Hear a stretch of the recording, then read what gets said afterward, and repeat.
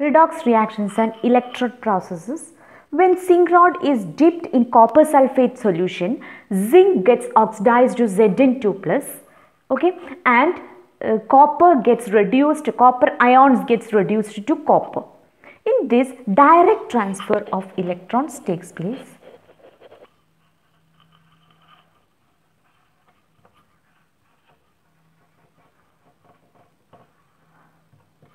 If we take zinc in zinc sulfate solution like this and copper in copper sulfate solution, and which is connected externally through a conducting copper wire, here the indirect transfer of electrons takes place. Indirect transfer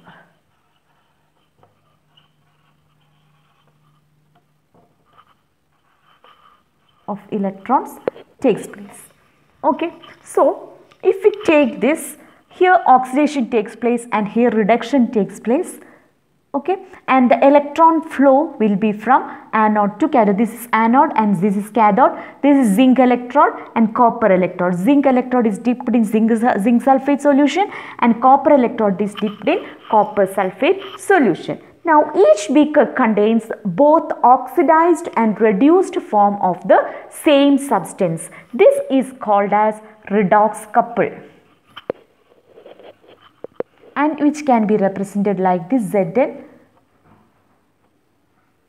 2 plus Zn and Zu2 plus Zu.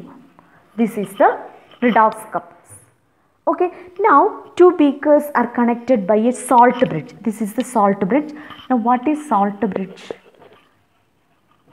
Salt bridge is a U-tube containing a solution of potassium chloride or ammonium nitrate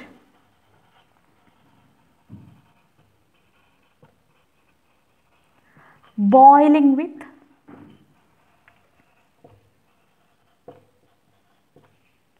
agar.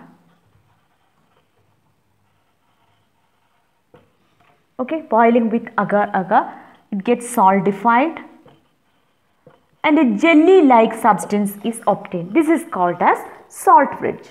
Okay, so electrons flow from zinc to copper. Okay, at the same time the current flow takes place in the opposite direction. So the electrical continuity or the circuit is completed due to the salt bridge. Also, this prevents these two solutions to mix together. Okay, and through this salt bridge, a migration of ions are taking place. Okay, so this is a function of salt bridge in this cell, and the flow of current is due to the potential difference between zinc and copper. Okay, this is due to the potential difference between zinc and copper. So electric current is flowing in the opposite direction of the electron flow. Okay, and this setup is called as electrochemical cell or galvanic cell. Okay, or galvanic cell. And zinc copper cell, this zinc copper cell is called as Daniell cell. Okay, and which can be represented like this: Zn2 plus aqueous, Cu2 plus Cu.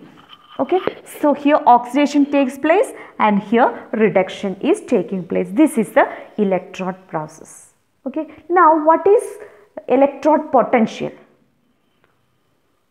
Electrode potential.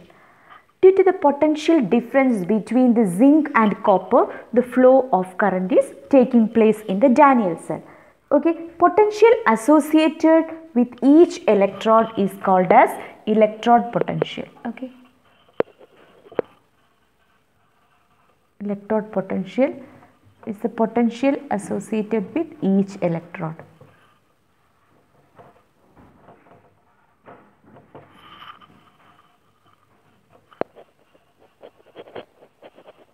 potential associated with each electrode. It is the measure of its ability to lose or gain electrons. Measure of its ability to gain or lose electrons. Okay. This is called as electrode potential. Now, next we can explain what is standard electrode potential. Standard electrode potential.